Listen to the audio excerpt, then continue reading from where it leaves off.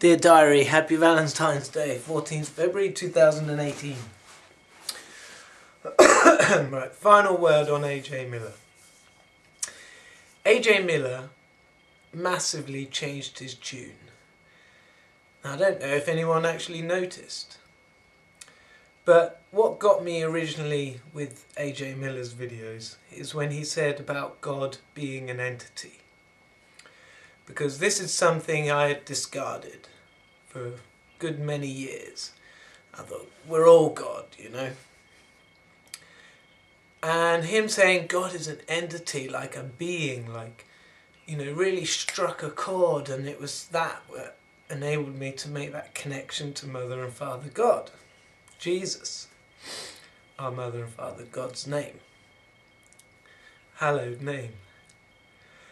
And so that was a big thing.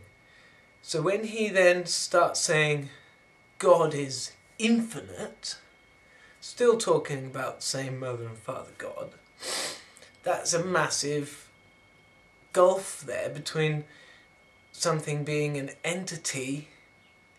An entity in itself sort of surmises that there is a barrier where this entity is and where this entity isn't. So not infinite. So, you know, there is his contradiction, and this is the whole thing about what I've been saying about the eternal tree of life and different nodes on this tree being entities, like our Mother and Father God is, and like we are.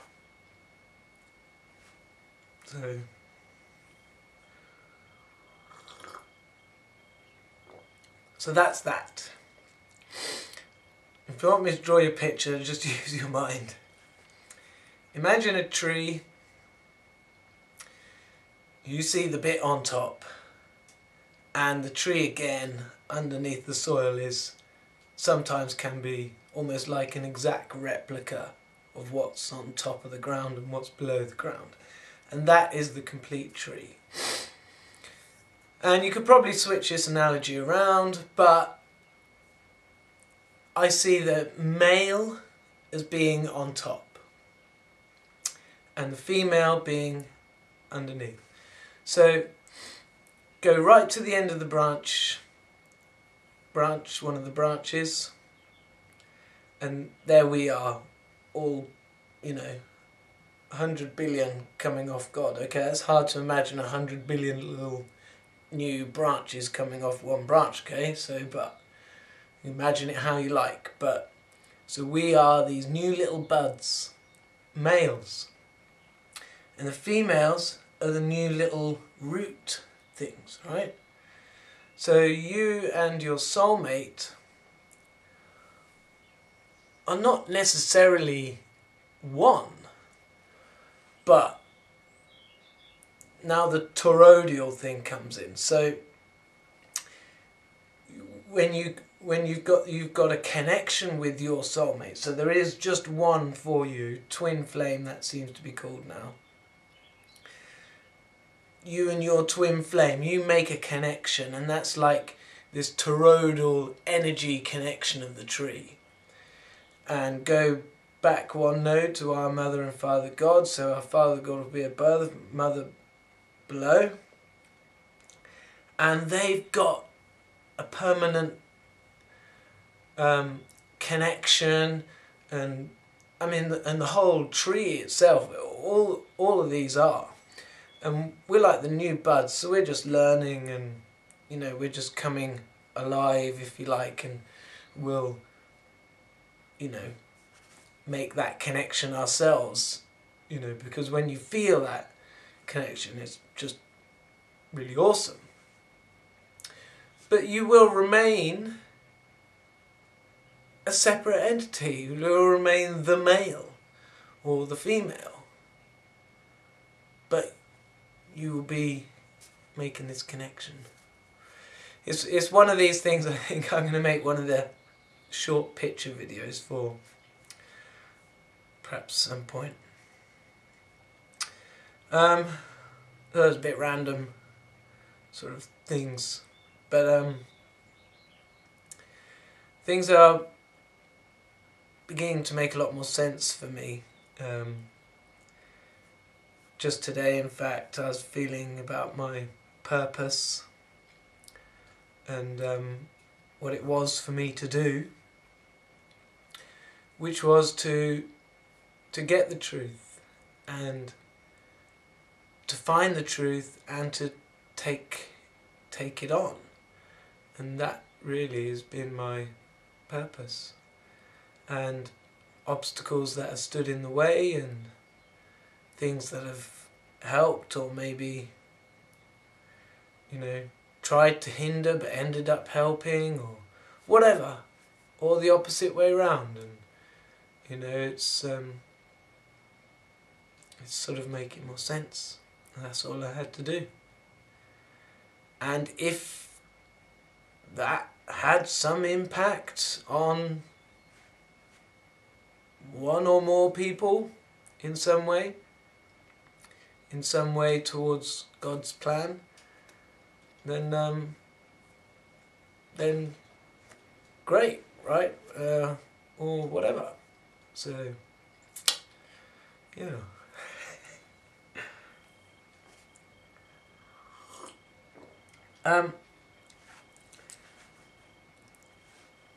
If you have a look back at the videos that I've done over the past, say, 6 months, there's been quite a lot of stuff coming out for me. I mean, I tend to only make videos when something has occurred, some new bit of information, you know, that I've got from within, or events that are happening, that whatever. But yeah, you know, quite a lot of stuff over the last 6 months.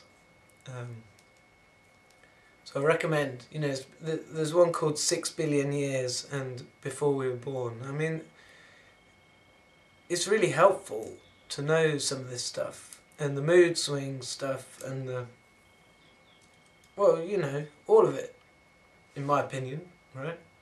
And we're all on different paths and learning different bits of information and different parts of our path and whatever. But I can only just recommend, kind of, and you'll do what your free will allow you to do.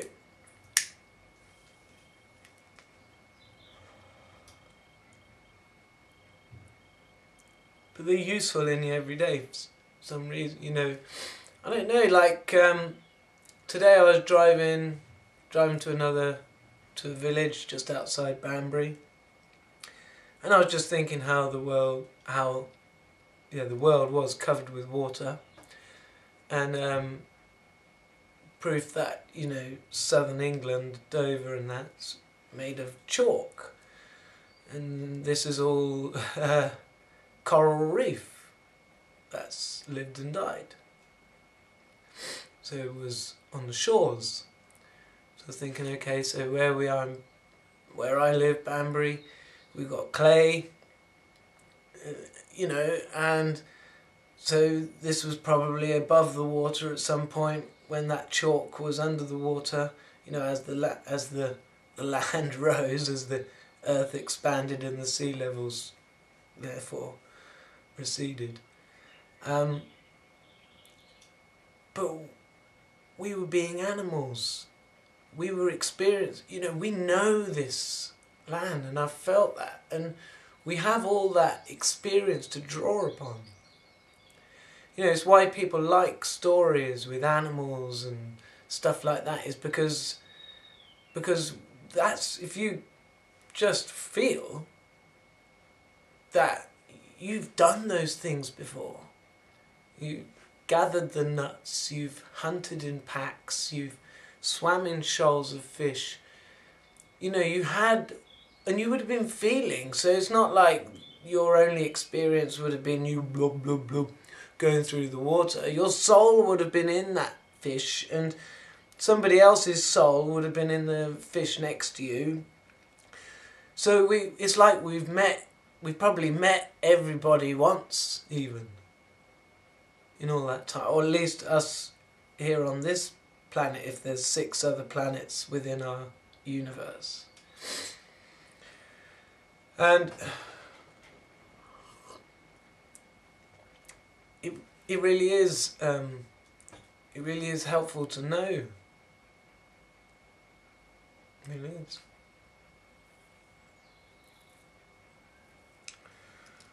Yeah. Yeah.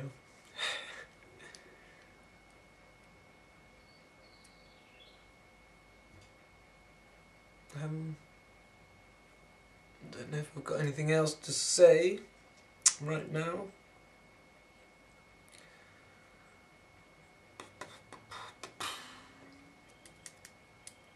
Oh, with the mood swings, you know, if you want to, I mean, I recommend you do try and figure out like your daily, your monthly and your yearly, where you are in that, because then you know what's coming up. And for example, you know, if you're well, I'll tell you where we are at the moment. We're about a week into the moon going up for females and down for males. So males will be going down for another 3 weeks on our moon thing.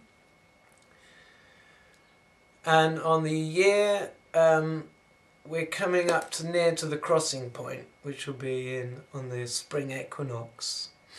So men, we've got another 6 months to keep coming up, and women another 6 months, 7 months going down. And on the day since midday today, men going up and women going down. And then that will switch tomorrow at midday, and men will then be going down and women going up on the day one. So at the beginning of the month, because sometimes, you know, things are happening and I'm actually not even sure, am I coming up today or down today? I can't remember, you know, and it's sort of difficult to sense it. Especially recently when been coming up on the year and the moon, it kind of is hard to sort of think, you know, am I on the down day or the up day because I'm feeling okay or whatever. But eventually I get it, yeah, I'm definitely going down today. Because just, you know, things, I'm getting more and more sensitive to it. But so on an even day in this month, an even day, so at the beginning of the month, think, right, am I odd or even? Am I coming up on my even days or my odd days? So I think of the day where you hit your bottom at midday and start coming up, I think of that as a coming up day. Because even as you're going to sleep at night, the night before, you think, yeah, by the time I wake up, just be a few more hours and I'll be coming up again. And so I think to myself then, right, even days coming up, so that sort of helps it to remember. And it will be for the next month too, because February has 28 days, so the same pattern will follow into the next month. And, you know, I've had no one make any comments about the moon moods thing, and it's another thing I'm planning to do one of my picture videos on, so perhaps I'll do that, because it's kind of funny to explain. I haven't had any feedback, so I don't know. Don't know. But yeah, it's true.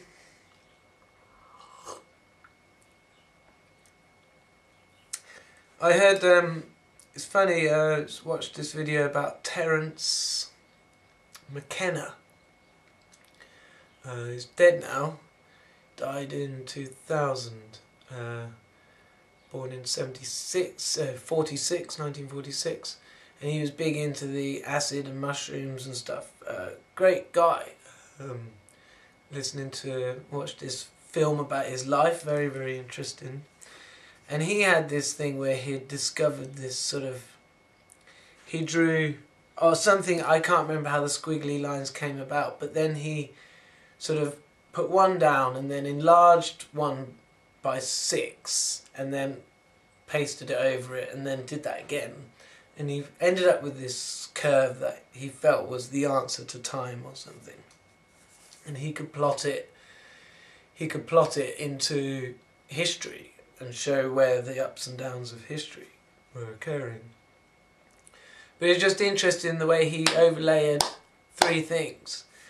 So it's like, so that's the same with my feeling about our general moods, that we cannot change. It's there. It will be affected by other things in our life, like when we've got some hard work to do ahead of us, that's always going to bring us down.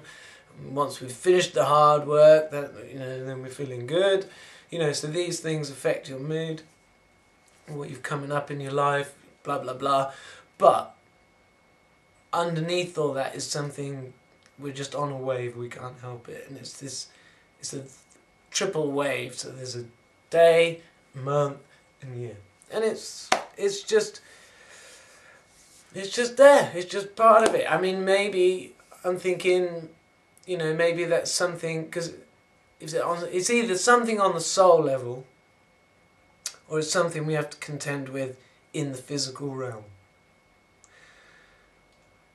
Now, if it's on the soul level, it may be that, the length of time it takes the Earth to spin, and the Moon and the Earth spin around the Sun, is no coincidence. It's set like that because it shows the natural mood swing of the soul, and then therefore probably all the planets that have life on them would be the same.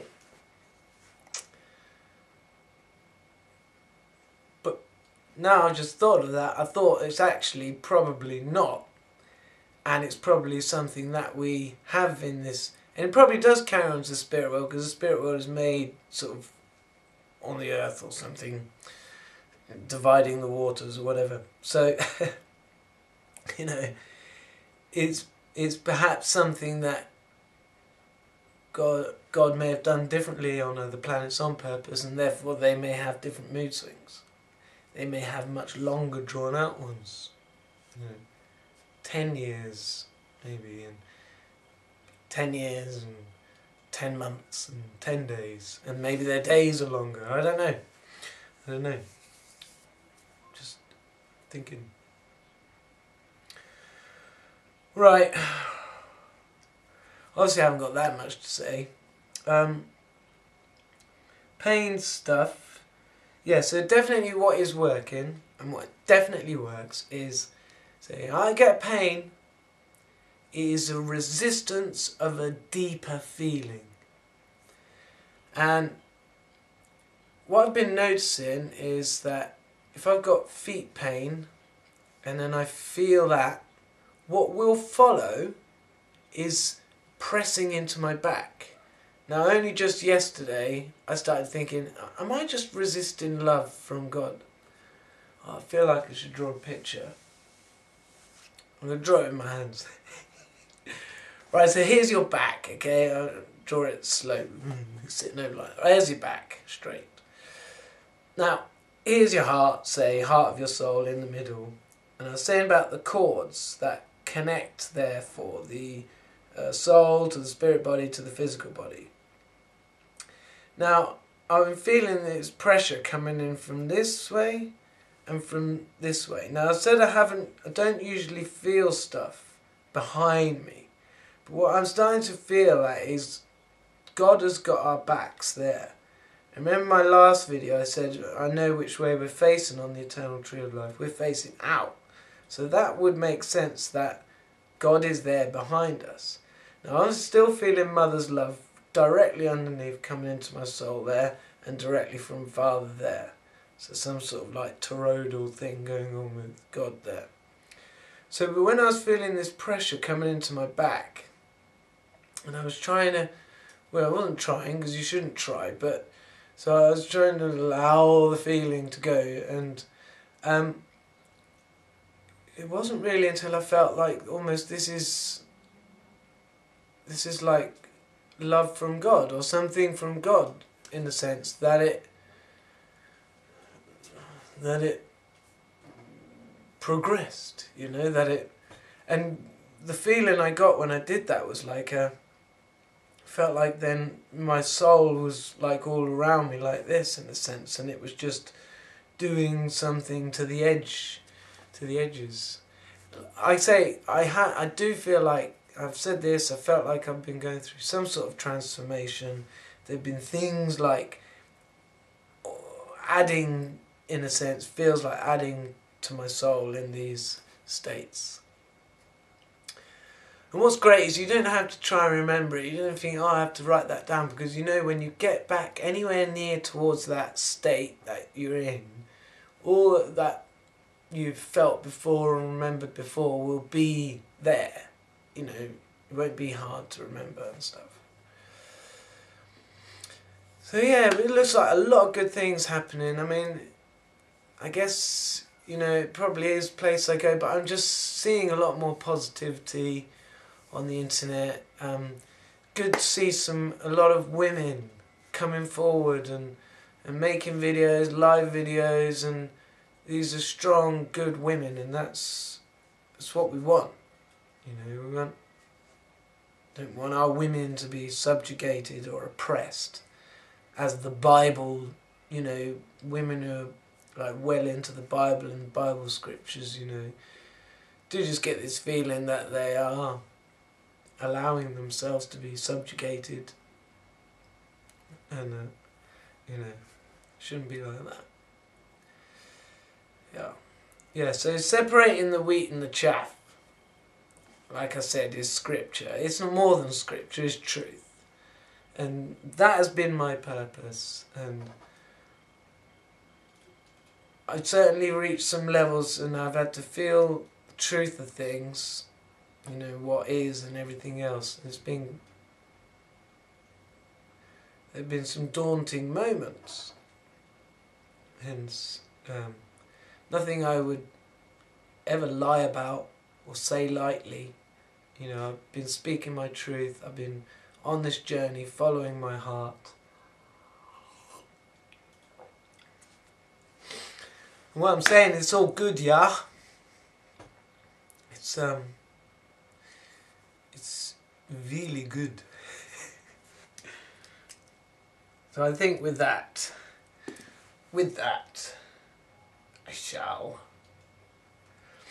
I might do another singing video when my voice recovers.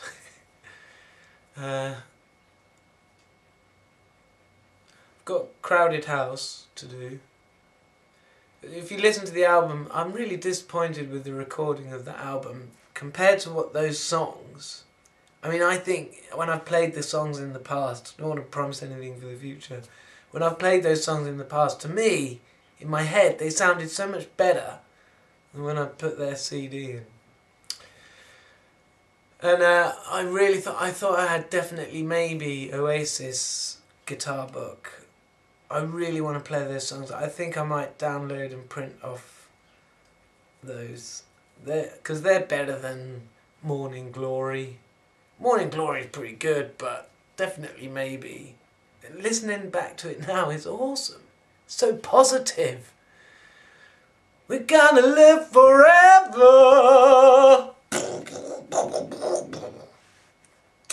We're gonna live forever. Yeah. Yeah. And it's true. We are. So get over it, baby.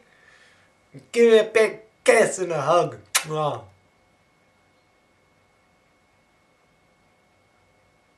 Okay, that's enough. Bye.